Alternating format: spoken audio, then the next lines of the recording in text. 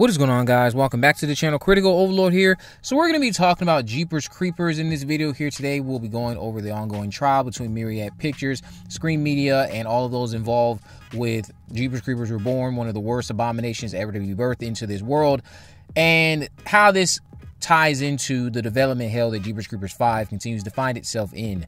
So it seems like we've reached the almost tail end of this trial, because they're supposed to have something going on in January 2025. They had something this past week, or a few days ago actually, that was just updated when it comes to the trial, where Myriad Pictures has requested a few documents from the defendants, in this case again, Jake Seal and all those responsible for producing Jeepers Creepers 4, allegedly via some fraudulent ways, and going about disturbing the rights that Myriad claims it had to the distribution and all that stuff related to the IP.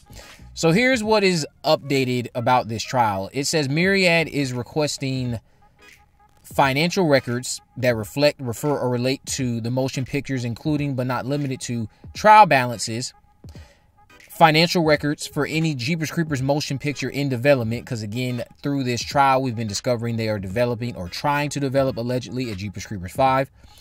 Another one here, they're requesting all bank statements, general ledgers, and financial documents that reflect, refer, or relate to your ability to finance film projects, including but not limited to the motion pictures.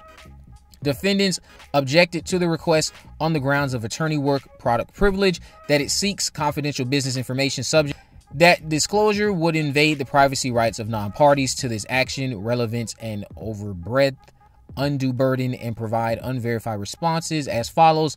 Defendants respond to RFP NOS number 60, I don't know what that is, that no financial records or trial balances pertaining to Jeepers Creepers Reborn are in their custody or control, and no financial records exist pertaining to the development of Jeepers Creepers 5. Defendants respond that Jeepers Creepers Reborn is not a subsequent production based on the motion picture Jeepers Creepers 3, and there do not exist financial records pertaining to the development of the motion picture Jeepers Creepers 5 or any other Jeepers Creepers motion picture on which this pending lawsuit is based. They responded that no financial records are in their possession, custody, or control, and defendants' ability to finance projects generically is not relevant to this lawsuit, which pertains only to motion pictures derived from Jeepers Creepers 3. Further, the court notes that defendants' unverified responses indicate that the requested financial records regarding Jeepers Creepers Reborn are not in defendants' possession, custody, or control. Defendants contend that co-defendant Screen Media distributed Reborn and received the financial proceeds and will be the entity in possession, custody, and control of the requested financial records, along with non-party to this litigation. As such, the court grants in part plaintiff's motion to monetary sanctions in the amount of $2,910, representing 6 hours of attorney time to prepare the 3 motions at the hourly rate of $455, plus $180 in filing fees at $60 per motion. Further, the court grants in part plaintiff's request for monetary sanctions and orders defendants Jake Seal, Oral Film Distribution, PVS Studios, and defendants counsel Paul Siegelman jointly and severally to pay plaintiff, in this case Myriad Pictures, they're ordering them to be paid monetary sanctions in the amount of $2,910 by and through counsel for plaintiff within 20 days of notice of the court's order. All my legal experts can tap in down below. And friends are losing this trial, and Myriad currently has the advantage. It is important to remember that whatever happens here isn't necessarily going to guarantee a quality film coming next. Myriad Pictures just doesn't want to be done dirty, like how you or I wouldn't want to be done dirty. If I was supposed to get a piece, I expect my piece in full and on time, as I would assume many of you would. Michael O'Hoven, with his Infinity Films company, like I've been stating, still owns the rights to produce Jeepers Creepers movies. Myriad is alleging that they had their right of first refusal tampered with, they were done dirty, and stuff happened after Jeepers Creepers 3, and that's how we ended up here. I'm going to keep saying this until I'm blue in the face, but Jeepers Creepers 5, or whatever movie ends up being a true sequel to 1 and 2, doesn't need the budget that 2 had, which was quite an increase, and it doesn't need the budget that 1 had either. Stars like Jonathan Breck, Gina, Ray Wise, Miss Pat, and any other stars you may want to cast, they are not big names right now, and they are not in demand. I have not seen any of them in anything recently. The most recent person I saw was Miss Pat in a small scene in Deadpool, I believe. You could get away with a similar budget that Jeepers Creepers 3 had, around 5 to 6 million. Cut back on the CGI bullshit, lean on the creature being a menacing force without excessive flying and all the theatrics that were present in the second movie. Hire a director and writer that have a horror history. It can be short films for all I care, and this is just a big break opportunity for them. Someone out there we do know is competent and looking to make a name for themselves. Someone out there exists. They just have to be patient and willing enough to seek them out. I can't keep blaming the creator. He has no say whatsoever over the IP. And he didn't make everyone involved with 4 decide to put on the shit show that they did. They got up and decided to do that. So if you can get up and decide to do that, put on a shit show, you can get up and decide to put out something that's watchable.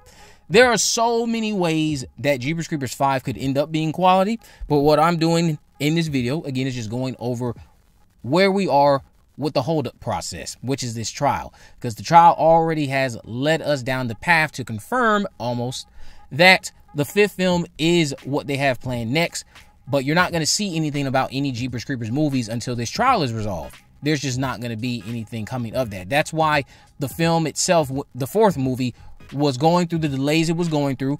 All of that was connected to this trial. Nobody involved with it was talking about it when you wanted to bring it up to them. Of course, they're not going to want to confirm these things. Well, honestly, it sounded like some people involved creatively, like the director and the writer, they were completely out of the loop with all of the legality issues. That's the other thing that was very interesting about Reborn. There was a lot of shady business that allegedly went on that hopefully will not carry over into the 5th movie. But I just wanted to make it clear that whatever happens doesn't guarantee that we will get something of quality. But I think we are owed something of quality. I do. I think it's just going to take some people who actually give a damn and want to knuckle down, seek out competent talent, and make it happen. You don't need a big budget to put on a quality Jeepers Creepers movie. You just don't. You don't. And I cannot keep blaming Victor Salva. He has no say. And as much as I love a good nostalgia kick every now and again, I will also stress this. We don't need Trisha. We don't need the Taggarts. We don't need Jonathan Breck to necessarily return as the Creeper. But out of all of them I just mentioned, obviously the one that we could arguably need is Jonathan Breck, because he might be the only person who can capture the mannerisms and the look of the creature. That's all I'm saying when it comes to Jonathan Breck. I don't even think he's needed, because I think it really mostly comes down to the makeup. Outside of that, just mannerisms. If you can mimic those mannerisms, that's amazing. But we don't need to just lean on telling Trisha's story, telling the Taggart story. You can literally do a story like what I proposed before, where Kenny and Darla have a child who is now seeking out the monster that killed their parents all those years ago. So many different ways you could tackle this. You don't have to just go down the well of Trisha Jenner getting revenge. You could open up so many other doors, from Kenny and Darla to maybe some other family members we've met in the past, not just the Taggarts, but like what we saw in the 3rd film with Sergeant Testigo. You can do so many different things. It doesn't have to immediately be linked to Trisha. I actually would prefer the angle of a Kenny and Darla child over Trisha, not gonna lie. Only because of the fact that we have the leaked Cathedral script, so we can have some closure there in a way with Trisha, even if you don't get the outcome you wanted with Trisha, because she dies in that screenplay, spoiler alert. But I would prefer seeing the unknown on screen right now. And the unknown for me would be going down the path of exploring a potential new protagonist, like a child of Kenny and Darla, someone else related to a character like Testigo, someone else maybe related to the Taggarts, and then bounce the story from there. But let me know what you guys think about this down in the comment section below. If you haven't already, of course, make sure you subscribe, turn on post notifications so you never miss a video. In the description, I have links to all my social media accounts. I am on Facebook, Twitter, and Instagram. You can message me there to let me know if there's any movies, news, or reviews you'd like me to cover in the future. And with all that in mind, guys, I will see you in the next video.